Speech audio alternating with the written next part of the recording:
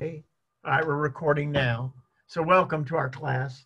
We're going to pick up where we left off last week uh, and finish up chapter 3. And then we have, next week we'll go to chapter 4. We're going to have, which goes more into the later New Testament, primarily the Apostle Paul.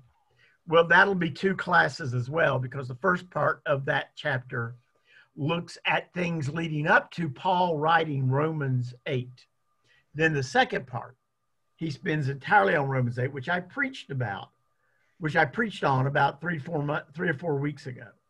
And it's a really significant chapter in his view of Romans 8, which completely changes the traditional view that we've had for 2,000 years. So it's quite interesting. So we'll get into that. So if you would like, let's begin with a word of prayer, and then we will dive in, okay? Let's pray.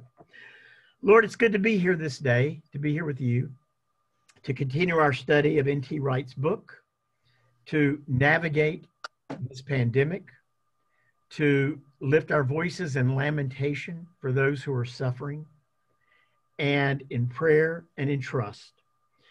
Be with us, Lord, that we can weep with those who weep, that we can help to heal those who need healing, that we can comfort those who seek comforting, that we can do the things you call us to do in the kingdom of God, which is in the here and the now.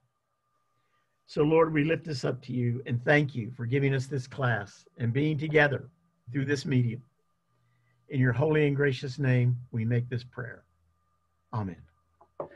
All right, I left off last week, if you want to turn in your book, or if you have your book, on page 24. And we were looking at Matthew 28:18. I'm going to go back and share the screen a little bit. In fact, what I want to do real quick is review. You don't have to look. I'll look for you, but review very quickly where he took us in Jesus and the Gospels. Well, he starts with talking about, Jesus could read. We talked about the sign of the times. Jesus could read the sign of the times. His prophetic declarations, such as the fact Jerusalem will fall, weren't based on magic or mysticism, but just simply the obvious things that were coming. So when we look at the pandemic, he said, if we try to apply any type of mystical elements to the pandemic, it was obvious this was going to happen. And it's obvious it's going to happen again. So he talks about, what are we doing now? What are we doing now? In other words, that we are not to be looking backwards, nor necessarily forwards, but as Christians, the kingdom of God is in the present. And then he talked about are we, when he does talk about wars, famines, earthquakes, and the like, Jesus doesn't say, so when these things happen, you must think carefully about what you and your society should be repenting of. Being kingdom people, who we are, and being penitence people comes with the territory, wherever we are, whatever is happening in the world. Let's go on. And so we shall discover the truth that the letter, when he talked about the letter to the Hebrews, declares when it puts Jesus as the last and greatest of the prophets. God has spoken of old through the prophets, but in these days, God has spoken through his son. And we talk about Jesus, N.T. Wright does, as being the last word of God to the world. The last word. There won't, any words that God has to say are going to be through Jesus, which we, through the power of the Spirit, we are constantly reclaiming those words and redeclaring them. Jesus is redeclaring them through us, through the Spirit, to meet whatever needs we are at. But there's not going to be a new word coming in, There's not going to be another Messiah. There's not going to be a sudden discovery of something new. Jesus is, according to Hebrews, is the last word. And then he gets into the issue of sovereignty. What does sovereignty mean? The sovereignty of God, what does it look like? And the sovereignty of God looks like Jesus. So when we try to look back to God making some kind of sovereign move through the pandemic, we have to realize that what is sovereignty to God is not sovereignty to humanity.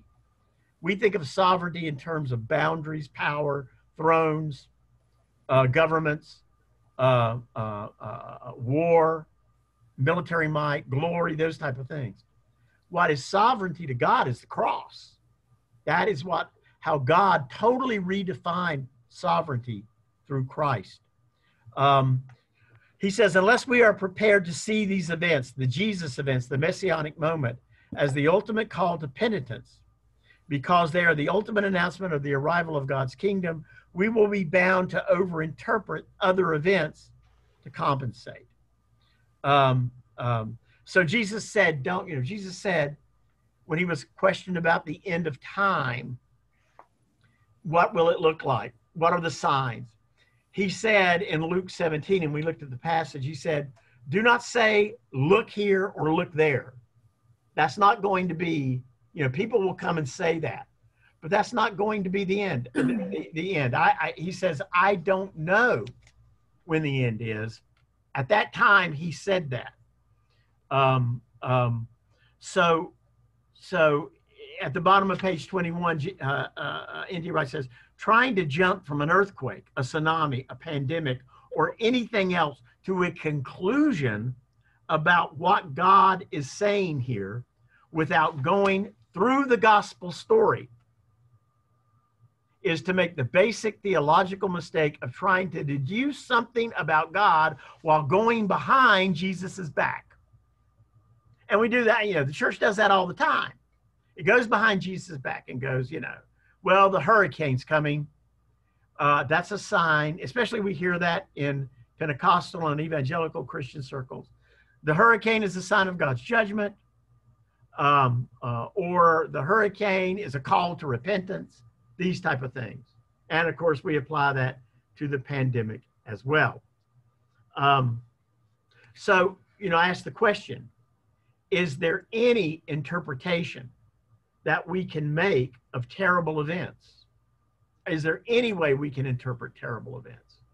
And N.T. Wright answers that by saying, yes, through Jesus, through the kingdom of God, which is here and present now. You interpret it through your Christian faith. And what does the Christian faith inform us in interpreting terrible events? It doesn't ask the question, why, does it? It asks the question, what can we do in response to these events? What can we do where the hurricane came in on the coast of Louisiana and went on up? What can we do? What can we do to those who are suffering from the pandemic? So N.T. Wright sees these things as a call to action. A call to action. Then Doug asked a very good question, an excellent question about other people in the world. And I wanted to point out what N.T. Wright quotes on page 23. God's kingdom on earth is in heaven, comes not through wars, earthquakes, famines, or plagues, or domestic accidents. They come through Jesus, through the story of Jesus himself, told, preached, announced, through the people of Jesus, the people in whose lives Jesus himself lives by his Spirit. And then, Doug, here's where we answer your question. Through the strange work of Jesus, even in parts of the world where his name is not recognized. What we call the strange work of Jesus. That's what N.T. Wright calls it, the mystery part, which we don't know what that work is, but we know it's happening. It is work that looks like our work that we do in the name of Jesus. That doesn't mean that Jesus isn't a part of that work there, but it can be done in anyone's name, for that matter. The work itself is a part of the kingdom of God. And I don't think Jesus really cares how that work gets done, because it is a part of the kingdom of God. And it is the work that is called to do. As N.T. Wright says on page 23, Jesus's announcement of God's kingdom is the gold standard of way life existence for humanity is going to be from now on. So we no longer ask how or why when we comes to these shattering events. The only thing we ask is, how can we respond? That's what he's trying to get at. That's what he means when he talks about being in the here and now. So now we pick up where we left off last week on page 24. And I'm going to go back and we're going to look at together. Let me share my screen. And we're going to look at, if I can get there. All right. We're going to look at, all right. We're going to look at what I think is an absolutely important and shattering passage. And I talked about it a little bit last week. That comes from Matthew 28:18. This is kind of where we left off. Okay. Read it again. Let's read it again. Would someone read the commissioning of the disciples? Now the 11 disciples went to Galilee, to the mountain to which Jesus had directed them.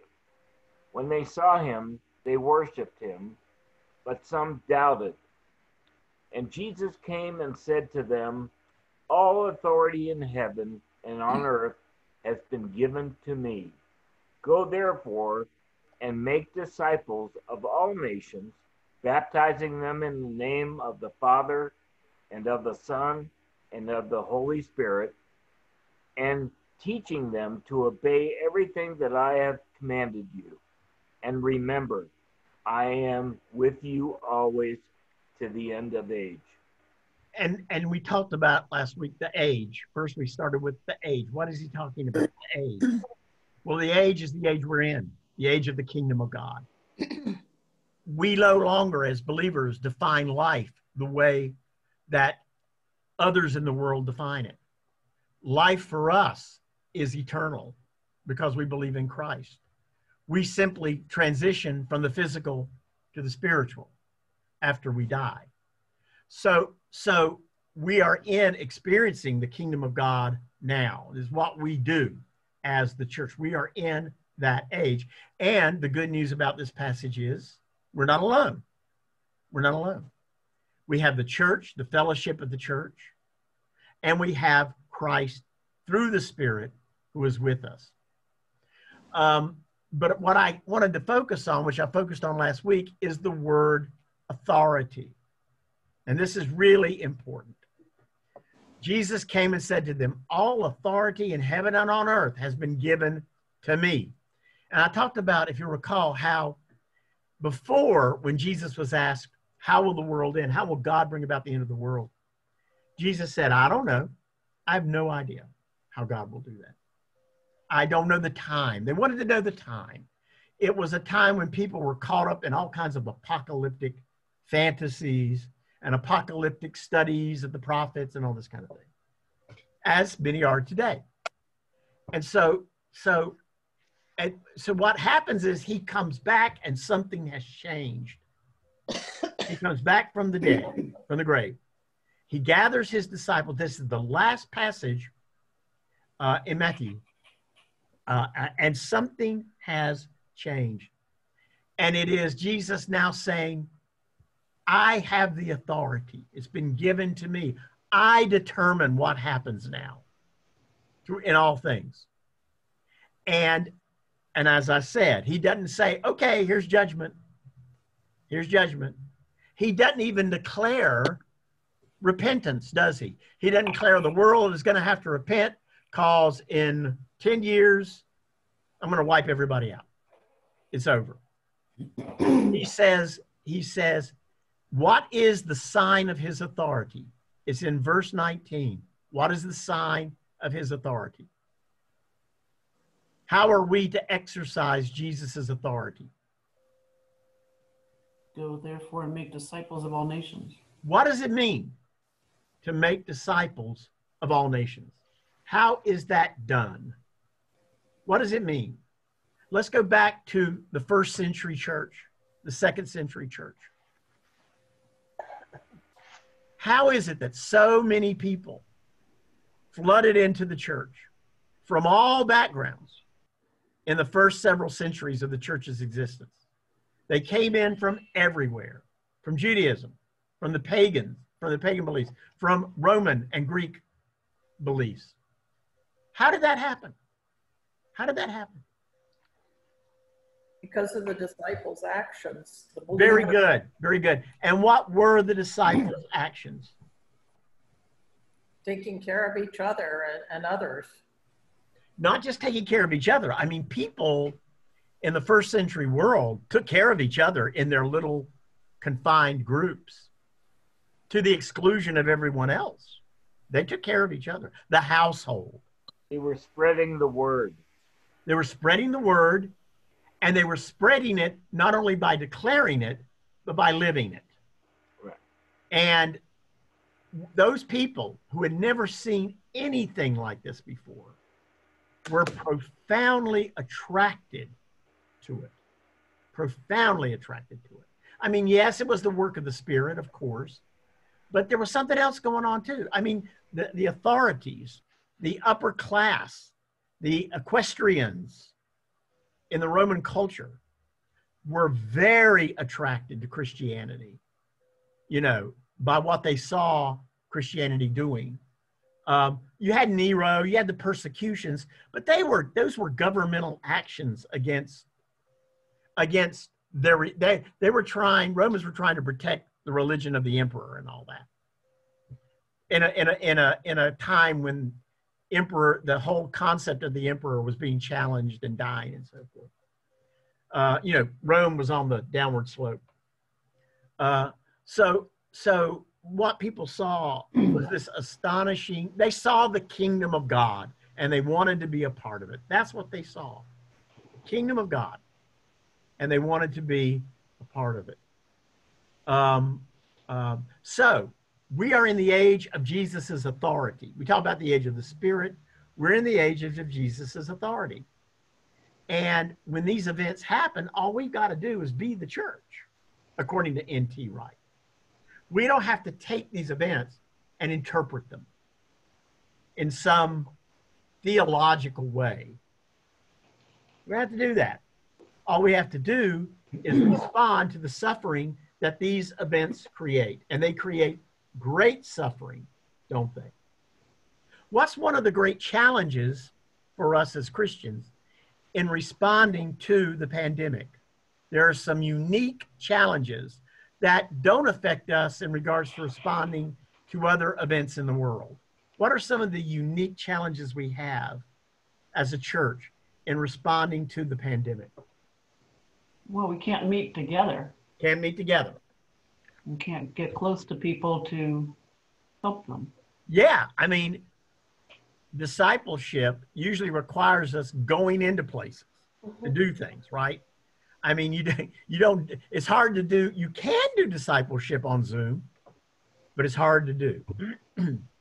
So that's one of the struggles. I think that's one of the most discouraging parts to Christians of this pandemic. The fact is, Matt, go ahead, Jim.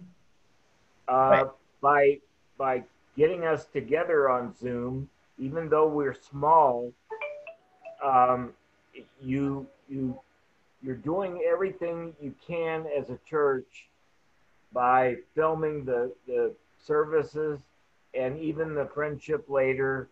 You're trying to keep the congregation of our church as one, and it's very difficult. I admit Very that. difficult. Very difficult. But you're trying to do what needs to be done. And let me add, what we're used to doing as Christians in the church is responding to suffering so that when someone says, so-and-so needs this, or so-and-so, da-da-da, You know, you can't do pastoral visitation right now. You can do pastoral counseling over Zoom or something like that. We are all pastors. All of us are ministers. But we're used to ministering in certain contexts. And this is challenging the usual context of ministry. So it is temporary. It will go away. But sometimes I feel like we're losing something in the in-between time. Maybe not, but sometimes I just get that feeling. I mean, I think one of the great aspects of suffering in the pandemic is loneliness. I hear it all the time. I experience it. Amy and I experience that, loneliness. So that's really hard to minister to via, you know, technology. That's the one where you want to sit down with people or invite people to come in. I mean, when people come into church, they're not lonely. They're together, you know. And right now, it is so hard for people. And so this is where we get to the next part. And it's a very important part and the final part of the chapter. And it is the story of, it's the story of, let me open this up. There we go. Let me get more everybody in here. There we go. Come on in, everybody. Come on in. All right. Can I resize them? There we go. Okay, hang on. There we go. There, we all are there. Okay, good. So it's the story of the raising of Lazarus, which for N.T. Wright is an extremely important story. Okay. We're just seeing your home screen. Are we supposed to be seeing something besides your home screen? What are you seeing? Just your home screen. Yeah, exactly. Yeah, folders. We're not, we haven't put, I hadn't put the verses up yet, and I will put the verses up. Yeah. So, oh, you're not seeing us, right? Hang on. Let me stop sharing real quick. Okay, there. Now we're here. There we are. There we go. Yeah, sorry about that. So this is how he closes the Jesus in the Gospels. And it's very, very important for N.T. Wright. So what I'm going to do, I think, is simply read the story. Read the story. And we'll go back to sharing again, and I'll put it up. All right. Go away there. Let me find it. There it is. All right. Did I not do the story? I thought I did the story. Okay. Well, guess what? Guess what? I got a Bible. I happen to have a Bible. Underneath our pictures there. Because your home screen is covered by. Well, I see it, but I've only got John 11, and I don't think John 11 is the raising. Oh, yeah, it is. Good. Well, good. Here it is. Can everybody see John 11? Mm-hmm. Okay, good. All right. Everyone can see John 11. Good. So let's read. I'm going to read it, and let's just follow along, okay? Everybody can see it, right? Yes. Okay. When Jesus arrived, he found that Lazarus had already been in the tomb for 4 days. Now, Bethany was near Jerusalem, some 2 miles away. And many of the Jews had come to Martha and Mary to console them about their brother. When Martha heard that Jesus was coming, she went and met him, while Martha stayed at home. Mary stayed at home. Martha said to Jesus, Lord, if you had been here, my brother would not have died. But even now I know that God will give you whatever you ask of him. Jesus said to her, your brother will rise again. Martha said to him, I know that he will rise again in the resurrection on the last day. There's that echo of the apocalypse. Martha said to him, I know on the last day. Jesus said to her, I am the resurrection and the life. See, that whole change there, that I am statement, which is very characteristic of John's gospel and only John's gospel. I am the resurrection and the life. Those who believe in me, even though they die, will live. And everyone who lives and believes in me will never die.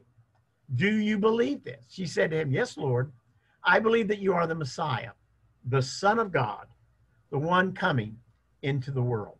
When she had said this, she went back and called her sister Mary and told her privately, the teacher is here and is calling for you. And when she heard it, she got up quickly and went to him. Now, Jesus had not yet come to the village, but was still at the place where Martha had met him. The Jews who were with her in the house, consoling her, saw Mary get up quickly and go out. And you don't leave sheep when you're sitting Shiva, you don't leave it, by the way. That's a side note. They followed her because they thought she was going to the tomb to weep there. When Mary came where Jesus was and saw him, she knelt at his feet and said to him, Lord, if you had been here, my brother would not have died. When Jesus saw her weeping, and the Jews who came with her also weeping, he was greatly disturbed in spirit and deeply moved. He said, where have you laid him? They said to him, Lord, come and see. Jesus began to weep. So the Jews said, see how he loved him. But some of them said, could not he who opened the eyes of the blind man have kept this man from dying? Then Jesus again greatly disturbed, came to the tomb. It was a cave, and a stone was lying against it. Jesus said, take away the stone. Martha, the sister of the dead man, said to him, Lord, already there is a stench, because he's been dead for 4 days. Jesus said to her, did I not tell you that if you believed, you would see the glory of God? So they took away the stone, and Jesus looked upwards and said, Father, I thank you for having heard me. I knew that you always hear me, but I've said this for the sake of the crowd standing here, so that they may believe that you sent me. When he said this, he cried with a loud voice, Lazarus, come out. The dead man came out, his hands and feet bound with strips of cloth, and his face wrapped in a cloth. Jesus said to them, unbind him and let him go. Okay. So on page 26, this is where N.T. Wright begins to talk about this, and he begins with what happens before the story begins. Because you remember that word came to him while he was traveling with the disciples that Lazarus was sick and he needed to come and do something about it. And so as he's going to Lazarus' house, he stops and he heals the woman who has the bleeding, who grabs his robe, touches the hem of his garment, and he calls her forth and says, you are healed for your faith. And then as he begins to go on, word comes to him that Lazarus has died. And Jesus says, Lazarus has died, for the sake, I forget to say it exactly, but that you may see the works of God. That you may see the works of God. That's why he's died. So N.T. Wright points out that Jesus is fully confident. He knows what he's going to do, and he knows why he's going to do it. He's fully confident. Now, that's where he kind of picks up on page 26. And I'm going to read a little bit of what he says, and I think it's kind of pretty cool. He makes some points that I never thought of before. When eventually, I'm looking at the first paragraph there on page 26. When eventually Jesus gives the command to take away the stone from the tomb so that he can call Lazarus out and back to life, the first thing he does is pray with thanksgiving that God had heard his prayer. This must mean that before journeying to Bethany, Jesus had prayed that Lazarus, though dead, would not decompose and would be ready to be raised back to life. So Jesus knows that the road is now clear. He remains sovereign through all this. Sovereign is knowing what is going on, what it will cost the family to go through this terrible moment, and what he will then do. This is a part of the dark mystery which John is unveiling. the mystery in which Jesus himself will shortly go down into death in order to overthrow the ruler of this world. Does anyone remember liturgically how we express the word mystery liturgically in our church? Do you remember where we do that? Anyone? I don't. This is not a trick question, but And then communion. communion. We say, we have set aside these elements for this use and mystery, because there is that spiritual union that happens in the moment between us and God and the Lord as we sit at Christ's table and take communion. And that's the mystery. And this is what N.T. Wright's talking about. And then he says this wonderful thing at the end of that paragraph, and I love it. Never thought of this. Note that Lazarus comes out of the tomb still wrapped up in the grave clothes. Jesus in John 20 leaves his grave clothes behind. Why do you think that difference is there? Why? What does that mean? That Lazarus comes out in the grave clothes, but that Jesus comes out without having the grave clothes. Does it mean anything at all, do you think? Well, Lazarus isn't coming out into a new life. He's coming out to take up his old life. Very good. And what's going to happen to Lazarus in the future? What's going to happen? He's going to die eventually. He's going to die He'll again. die. Yeah, he'll He's die. going to die again. Mhm. He's not raised eternally. He's going to die again. So the grave clothes are a preview of the ones he's going to wear again at some point. Lazarus's resurrection was not eternal. And so to me, that ties in directly to what Jesus does at the tomb. If you look on page 27,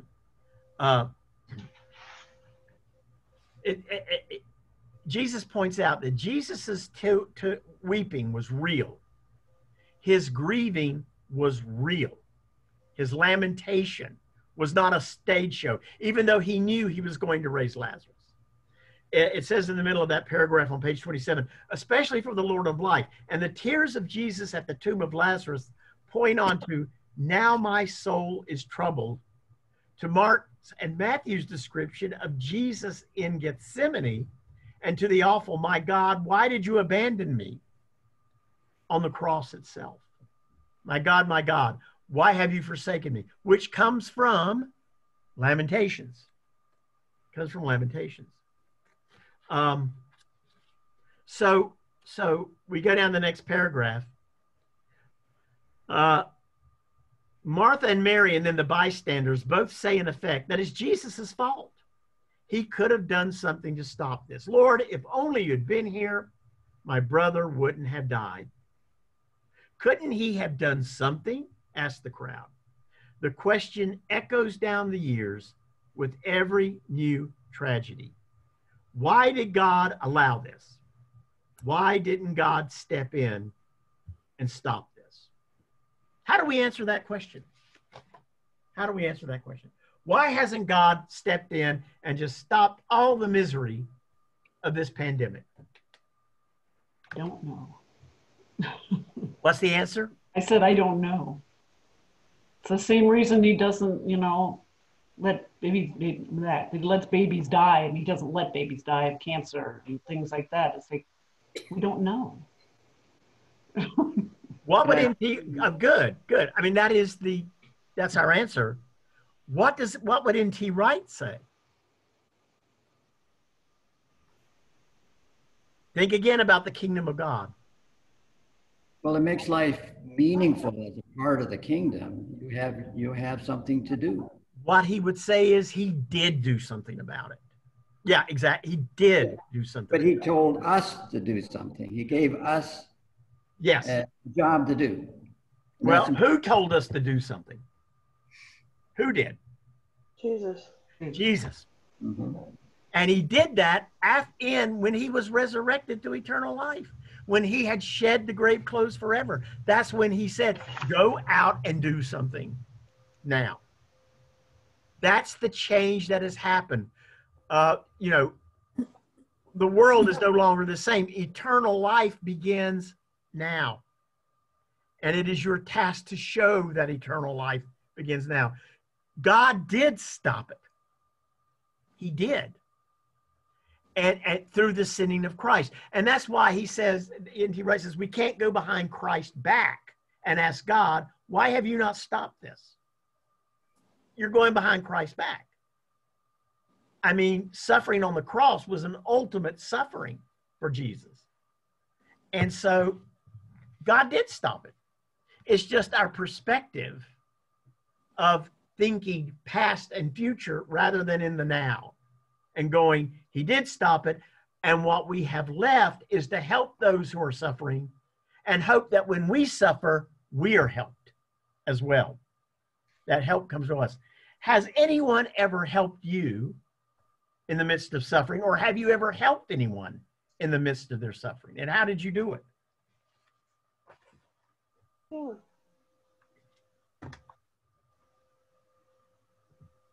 Well, I know you have because I've seen it. I do remember a friend whose husband had just left her, or just said he was divorcing her. Yeah. And anyway, I went over and visited and just kind of sat there and talked with her. Very good. Anyone else? And the work we did through Doug and Betty, the work we did with the refugees. There you go. Right. Yeah. And I was a small, very small part, but they led that, and that was a huge doing something with people who are suffering. Yeah, I mean, and there's God doing something through the people of God, through the people of God. And that concept of God acting through the people of God, the concept that we are in partnership with God did not exist before Christ. It just didn't exist. In Israel, they looked to God for everything. And when God gave it to them, God was upset about it. If you think about the Exodus, you know, God did it as a concession to Moses, to protect Moses. God did these things usually to protect the prophets or to sustain Israel. But in Jesus, God has given the final word. You know, it's always like people ask, why doesn't God do more? And here's my answer, and you take it from a family perspective. I gave you my son. What more do you want? What more do you want?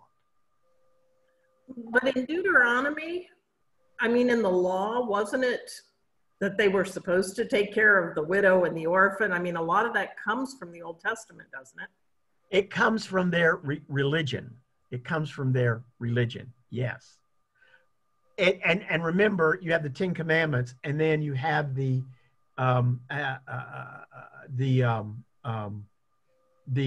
laws around that. And when I say it comes from our religion, they in fact, I'm going to preach about this today, that throughout Israel, there were two points of view of how God was good, struggling with each other. There was the cultic point of view, the temple, the priest. They were the ones saying, you know, you need to give to the poor, you need to help the widow and the orphan. And it was through the temple that they did that. The prophets never said that. Never. The prophets said, get right with God. The prophet said, the Messiah is coming and God's going to change everything. They did not preach cultic laws. Never. In fact, the priest, throughout the Old Testament, we see confrontations between the prophet and the priest, the greatest one being Elijah. Well, they were the priest of Baal. They were the priest of the pagans. But it was, you know, we see the prophets constantly confronting the cultic religion, whether it's Israel's or the pagans. And why was Jesus crucified? He confronted the cultic religion of the Jerusalem temple and the high priest. They're the ones that killed him. And when they did that, that wasn't exactly, you know, a charitable act, right? So you've got these two strains of how God is good fighting with each other in the Old Testament. But in the New Testament, Jesus resolves all that. In his death and resurrection, it's resolved. You know, so you know, he is the conclusion of the prophets. Let me go on then. Yeah, why did God allow this? Why didn't God step in and stop it? God did. That's what the prophets were saying. There's going to be a change. The God who John, down at the bottom of page 27, the God who John has told us became incarnate in and as Jesus of Nazareth is the God, the Word made flesh. God weeps at the tomb of his friend. What does it mean to us if we take the incarnation seriously? Which some people really still struggle with, by the way. What does it mean that God weeps? What does that mean, that God weeps? How do we view, how do you hear that? What do you hear in that God weeps? Sad at all those things that people do or don't do. Say it again, Betty. I couldn't hear you. Oh, I said he's sad because of all the things that either people do or don't do that are. And carry that out, that God weeps. What else does God do if God weeps? He understands us. He understands. Good. He understands us. And what else? What else? And has empathy. Has empathy. He weeps. God weeps. What else? What else does God do? I mean, if we're created in the image of God, God feels every emotion that we feel, just as Jesus did. God feels every emotion that we feel, all of them. And God grieves for things on this earth, for the pandemic, as much as we do. As much as we do. God grieves. So again, we go back to the question, well, if God grieves and weeps, why didn't God just stop it? Why? Why didn't God just stop it? And the answer is, for we who believe in Christ, God did stop it. There was the stopping. Lazarus had to die again. Lazarus was going to get sick again. Lazarus was going to suffer more. Jesus stopped his death, but it didn't do him any good. And that is why I think one of the reasons, and this is my interpretation of that story, one of my interpretations, why Jesus weeps. Why Jesus understands why he's got to go to the cross, why he's got to suffer that way. Because he knows he's raised Lazarus, but he knows Lazarus is going to die again unless he goes to the cross. So he weeps for Lazarus, and he weeps for what he has to do. He weeps in the garden. His human part, our part, he's fully human, fully divine, does not want to be nailed to a cross, right? He weeps. But that's what God sent him to do, okay? So in conclusion, on page 28,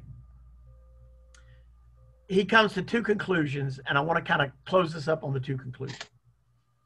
First, we learned, it says we leaned, but we learned how Jesus redefines what it means to say that God is in control, that God is taking charge, what it means that God is sovereign. It's not defined the way the earth defines sovereignty, or people do upon the earth. Second, as Jesus brings to a peak the Old Testament prophetic tradition, so he rounds it off by drawing the full significance of it all onto himself and his forthcoming death and resurrection. In the normal course of events, we should assume that the sign par excellence of all that the one God has done, is doing, and will do is Jesus himself. Jesus, the Messiah of Israel. Jesus crucified, risen, ascended, promising to return in glory. Jesus, the true Lord of the world. I added a note here. Pandemics and wars and famines are not abnormal in the world. They're just not. They may be abnormal to our experience from a personal way, but they are not abnormal to the world. Nothing is new here. As the preacher Ecclesiastes said, nothing is new under the sun. The only new thing that God did was send Christ, so that we have a perspective, the kingdom, that is our kingdom, not only perspective, a life, that we can do something about it. Up until then, I mean, people would help before then, but the help was limited to certain circles, be it their families, be it their kind, be it their nationality. There wasn't this concept of every human being is worthy of being loved. That didn't exist until Jesus came. And that's what the church declared. So you see what a dramatic, different point of view that is than from saying this pandemic is a call to repentance, this pandemic is a judgment, this pandemic is God being unable to do anything about it. It just disproves God. None of that's true. All right, let's stop. Are there any questions before we move on to the next chapter? Okay, let's have a word of prayer that I'm going to run in and get going and get practicing. Let's pray. Lord, we thank you so much for being with us and for helping us to continue to wrestle with and understand through N.T. Wright and through your Spirit how we can approach this pandemic, what we can do, Lord, as you call us to do. Be with us now as we part. Keep us safe through the week until we gather again. In your holy name we pray. Amen. God bless you all. See you next week. Thank you, Mac. Sure. Take care.